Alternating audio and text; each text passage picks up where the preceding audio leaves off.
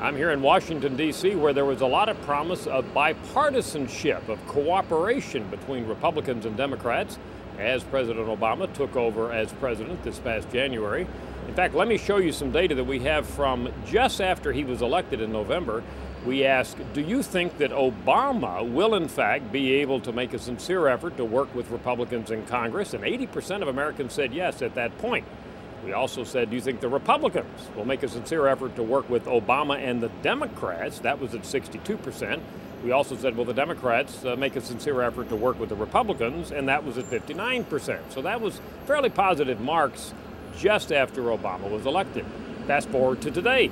We just updated these with slightly different wording, and all of them are down. But Obama's still at the top of the list.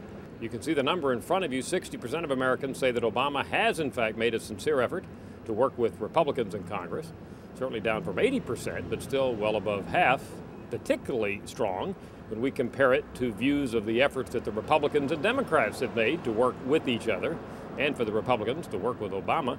Look at that Republican number. That's now at 33% for the sincere effort to be bipartisan. Democrats do just slightly better at 38%. So Americans certainly have soured on their views that perhaps Congress will try to increase its bipartisan efforts. They've also soured a little on Obama. However, Obama is still well above Congress when Americans are asked how much of an effort all of these entities or players are making at trying to be bipartisan and cooperate with one another.